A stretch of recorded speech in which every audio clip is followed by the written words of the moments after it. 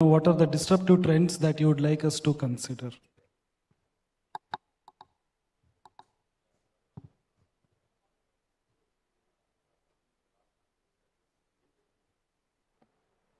Yeah, good afternoon, everyone.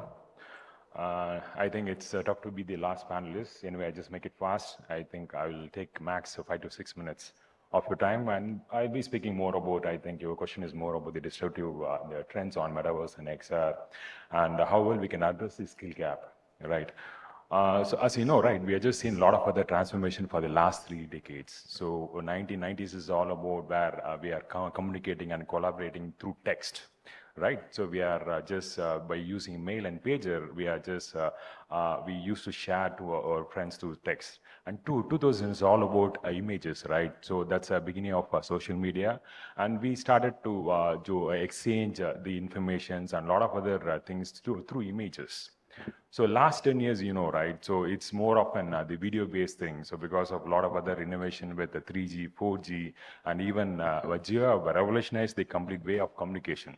So within a second, we can go with a video call, and then we can communicate with a lot of other persons over there in US and a lot of other part. What next? So that's where the overall the XR and Metaverse come into place. As everything is going to be the spatial, everything is going to be the 3D. So instead of just, so we are collaborating everything within this rectangle box. So how well you can be inside the box. So that's where the lot of big giants like Apple, Google, and Meta is coming into place.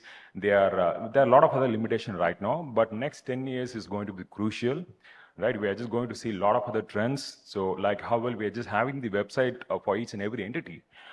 We can see a lot of other the entities, organization, government, the organization having their own metaverse.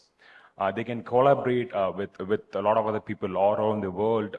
They can onboard employees. They can train employees. As a CEO, I can be in the metaverse. I can share my vision in 3D.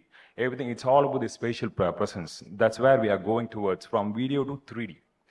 And ultimately, right, so we have just seen the overall, the trends like the overall, the sale of smartphone have overtook the sale of PC in 2010 itself. So next 10 years, we can see the overall sale of smart glasses overtaking smartphone in the next probably in 7 to 10 years. So that's how the overall trend is it's happening right now. And even you can see the next iPhone moment by Jan 2024 when Apple releases a Vision Pro. So we can see, of course, the Samsung, Google, they will follow suit. You can see a lot of the innovation over there. The overall smart glasses will be very lightweight. So today, you cannot wear the smart glasses for more than 30 minutes. So going forward, how well we are just using the smartphone for 6 to 8 hours today, right? The same way we'll be using smart glasses for nearly around 4 hours. Right, so that's why the overall trend is going on.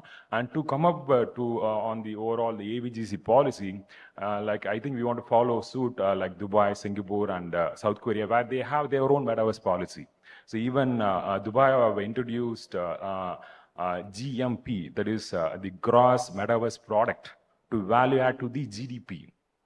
Right, so that they want to measure the overall the success of Web 3.0 and metaverse, the ventures through GMP. There is a gross metaverse product. So such a way we want to introduce such a kind of innovation, and we want to stake claim like we are the India's leading Web 3.0 and the metaverse friendly state to come up with a lot of other adoption to XR. And coming on to the overall the skill gap, right? So I just take 2 minutes of your time, right? I want to go back, right, in the mid of 1950, right? So Kamaraja came with, I think even I'm just sharing with the MD of ELCOT, they came with the midday scheme in order to increase the overall attendance in the school, right? So that's a revolution, right? So we are the product of those scheme. Right, so my father stated because there is no, at the time there is no food, the people are starving, right? So in order to, that's a motivation. So they just came with the midday scheme. They motivated people to come to the school. They studied, and then of course you can see a lot of other things in India. The Tamil people are doing a lot of other wonders all over the world because of the overall the scheme called midday meal. Right. Likewise, so today's kids are more into digital. In this digital era, the kids are completely into smartphone and tab. Right, they are geek than us actually. So how? Because there are a lot of other lack of motivation, engagement among the kids in the school.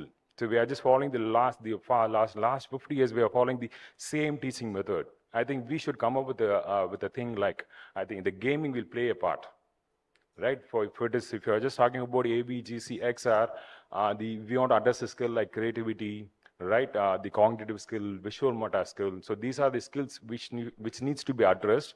So ultimately, I think we want to come up with a gamified version of the complete the lessons, right? Even whatever the ad we are just seeing now is it's only 15 seconds. After that, definitely we are just going to there are a lot of other things where we'll be getting diverted. So if you are just going to go following the same teaching method in the schools, of course, the students are not going to listen. We cannot understand what's a skill or, right? So nowadays, only after the college, we can understand. I can assess my skill only after the college, right? The students, today's students, they should know their own skill in the school itself. We should come up with a gamified version to address all those skills, like just scoring, coming up with the score for math, social, and a lot of other things. I think we should have some other scoring for analytical skill, cognitive skill, so and so. I think I just request the dignitaries to come up with the way how well we can change the teaching method through gamification. So that's why we just came with our product called XWall, right? So we want to transform, we want to reimagine the way of learning.